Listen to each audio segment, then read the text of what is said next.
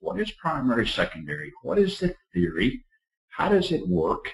And how can we take it and build up on this to get to the point that we're looking at large systems?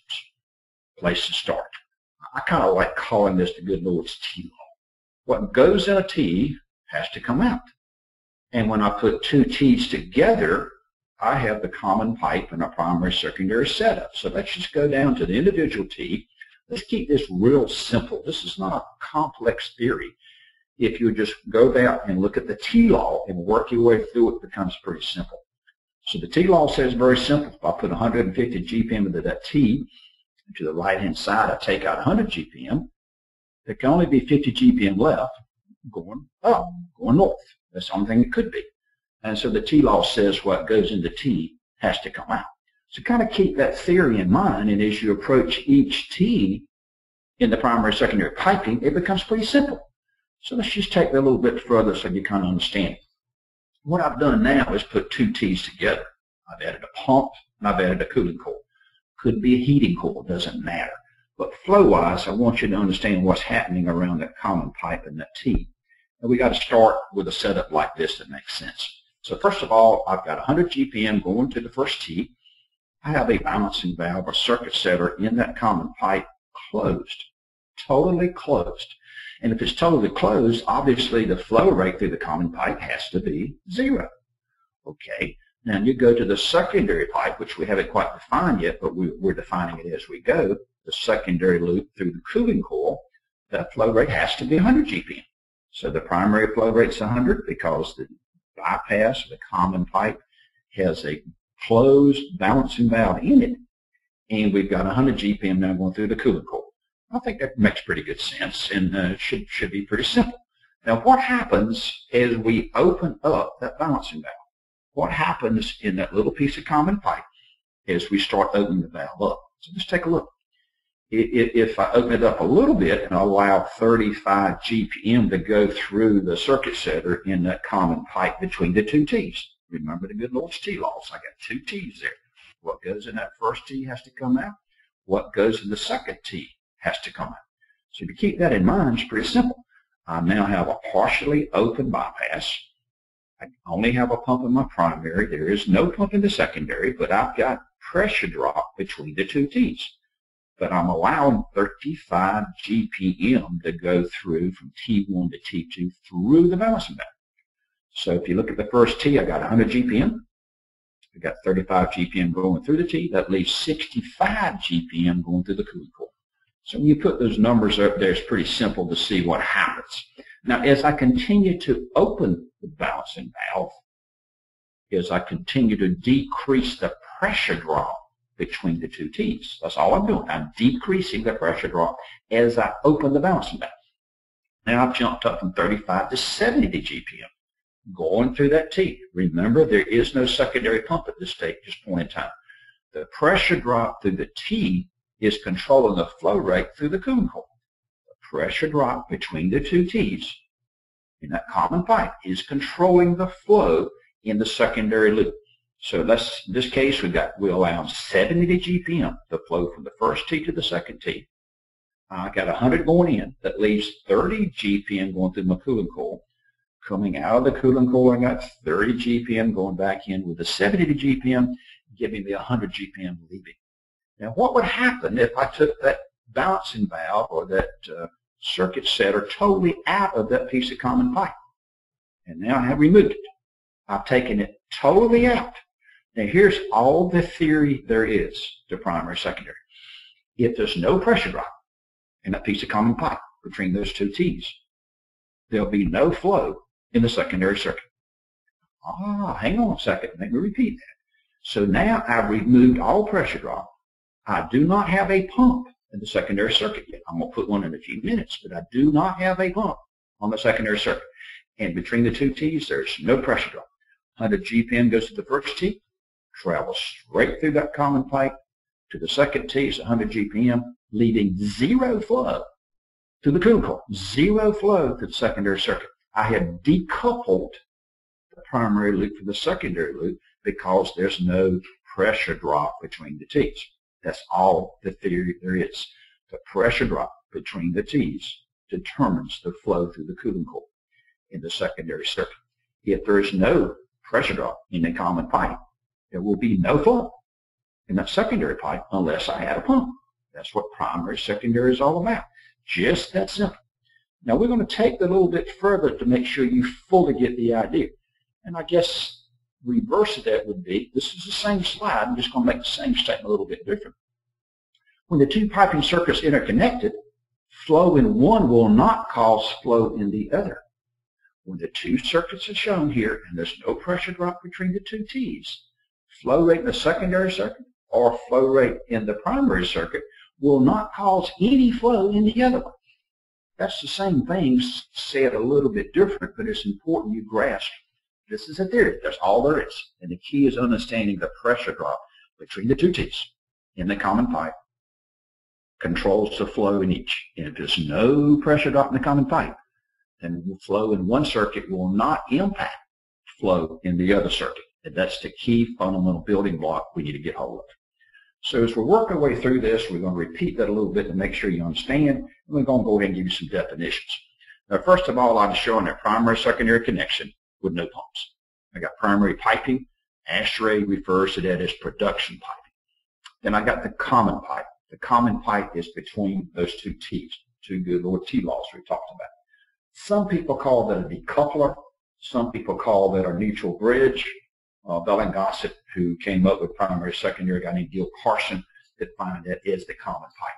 Now, what we're trying to do in true primary secondary design is keep that pressure drop as close to zero as you can get. It could be 18 inches or some small amount of numbers, but we want it to be as minimum or as close to zero pressure drop between the two T's as we can get there.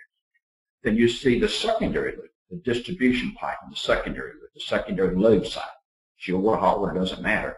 Those are the definitions of what you need to be looking at primary secondary. And we're going to add some pumps to this and go through what we just taught you, because this is all the theory you need to understand, but we're going to make sure we keep it simple and you got it in your mind. So here we go. I've got primary secondary set up now, and I have a primary pump. And it's a 100 GPM pump. I've got my little green common pipe there with no pressure drop, no circuit setup, no pressure drop. I got a secondary loop with a cooling coil, no pump. So if I flow 100 GPM through that primary loop, the first T gets 100 GPM, and there's no pressure drop in the common pipe. So 100 GPM flows through the common pipe to the second T, and the 100 GPM goes on out. So there's no flow in that secondary circuit. The only way to get flow in that secondary circuit, add a pump.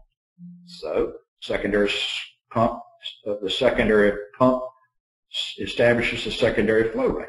So here we go. We add the pump we talked about. And now we have probably the first time you've actually seen the total simple little circuit of primary secondary. Primary pump, 100 GPM. Secondary circuit, in this case, is 150 GPM. But now we have a primary secondary setup, and you got the definitions involved. So let's have a little fun here.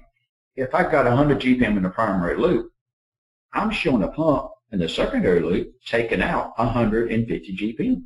Is that possible? Absolutely. There's no reason it couldn't be. So I've got 150 GPM in the cooling coil circuit, or the secondary circuit, and 100 GPM in the primary circuit. How is that possible? Ask yourself the good Lord's T-law. What will be the flow in the common pipe, and in what direction? And I hope you came up with a very simple answer, 50 GPM. Reverse flow. Maybe I should make sure you hear that one again. 50 GPM in reverse flow. You may not want this, but this is what's going to happen because there's no pressure drop in the common pipe. So now you see how the good Lord's T-law is working for you. That first T, you got 100 GPM in it from the primary, 50 GPM from the common, 150 GPM going to the secondary circuit of the cooling coil. Coming out of the cooling coil, you got 150 GPM. You got 100 GPM going back to the system, and 50 GPM reverse flow going back to the loop.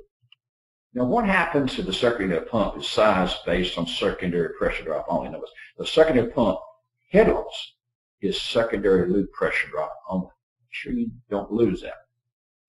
The head loss, that 150 GPM pump, is only the pressure drop in the cooling coil circuit and the piping to the common pipe and back. You don't put any of the pressure drop in the primary loop pump. You only put in the secondary pump, the 150 GPM pump, you only put the pressure drop associated in that one loop. Now, if we start playing around a little bit with the flow rates, you should get comfortable with what's going to happen here. The secondary flow rate is independent of the primary flow rate. Now, we, in the previous slide, had 100 GPM in the primary loop. We had 150 GPM in the secondary loop. Now we've increased the primary pump flow rate to 200 GPM. But look what happened to the secondary flow rate. Nothing. It stays 150. Nothing's happened. It's still the same flow rate. But what happened in the common? Look at the common pipe. What happened there? Well, let's see. We put 200 GPM to the first T and take 150 out. That means we've got to have 50 GPM flowing to the right now. So we've got 50 going into the right, where before it was going to the left. Now, just summarize your numbers. We go to the secondary circuit at 150. We add the 50 to it. We got 200 GPM leaving. So you see how the good Lord's T-law works if you just take your time. Keep it simple and just work your way through each T. It's not that difficult. But notice, the change in the primary flow rate had no impact on the flow rate in the secondary circuit because we have no pressure drop between the two T's. No pressure drop in the common pipe. Now, what happens with the secondary flow rate is independent of primary flow rate. We just said that. So let's go to the other extreme. We still have 150 GPM in our secondary flow. We haven't changed it. But look at your primary flow. We reduced it from 200 down to 50 GPM. Can we do that? Sure we can. But what happens now? What happens now? Well, we got 50 GPM in the primary, 150 in the secondary, so we didn't change the flow rate in the secondary by doing this. But what happened in the common pipe? We got 100 GPM of reverse flow now, going back the other way. So now you've been through all the examples of the good Lord's T-law. What goes in a T has to come out. And if you keep that pressure drop in the common pipe down to 0 or nothing, has no impact on the flow rate of the secondary totally. What changes is the direction and the amount of flow in the common. The direction and the amount of flow in that common pipe. We're going to use this basic little building block to explain things to you because you cannot do a modern hydronic chilled water or hot water system or even plumbing for that matter without understanding this basic concept of primary secondary.